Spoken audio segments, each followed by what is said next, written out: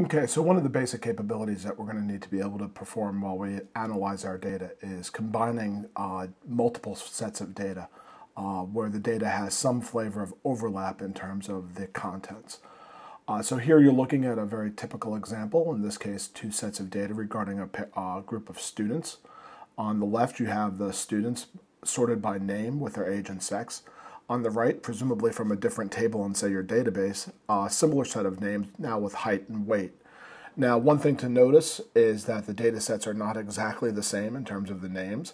The left data set, for instance, has these three columns or three samples that are marked red, Jeffrey, Lewis, and Mark, none of whom appear in the right-hand set. And similarly, there's a group of three on the right that are not in the left-hand data set.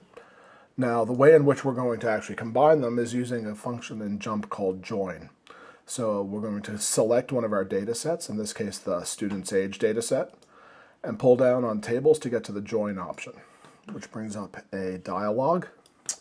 Now, we're starting with the student's age, so we're going to want to combine it with the student's height data set. And you see by clicking on that, it gives us a pair of source columns that we'll be able to use to determine how we're going to say that a record in the left-hand side is the same as a record on the right-hand side so that they can be paired up.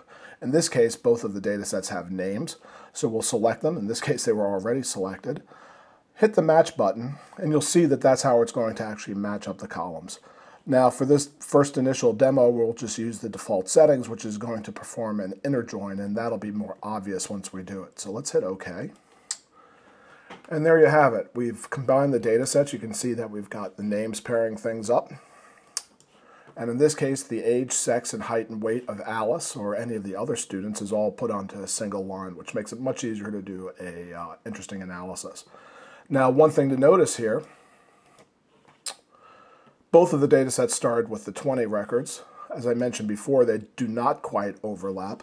And what we're getting out here is 17 records.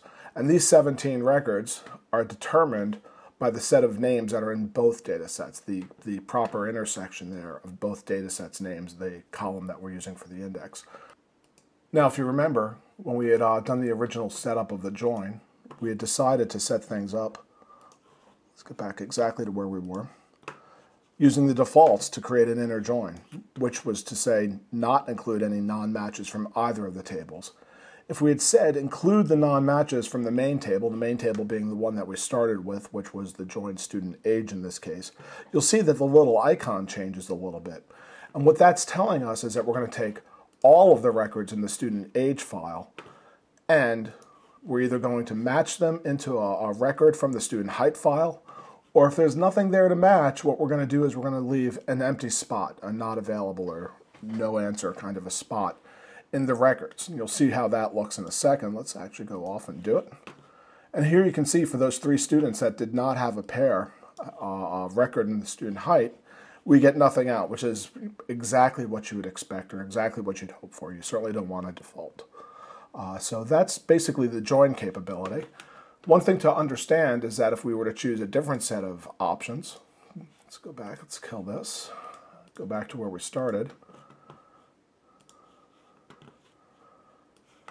We can determine the way in which the lack of matches is handled by going through each of the different four combinations here. We can take the set union of all of the records by saying include the non-matches in both. That's called a full outer join. Or, in contrast to what we just did with the left outer join, we can say choose all the records in the right and wherever possible match it into the records from the first data set, the primary data set. If not, if there's no available match, then just leave it blank. And so that's the join capability in JMP.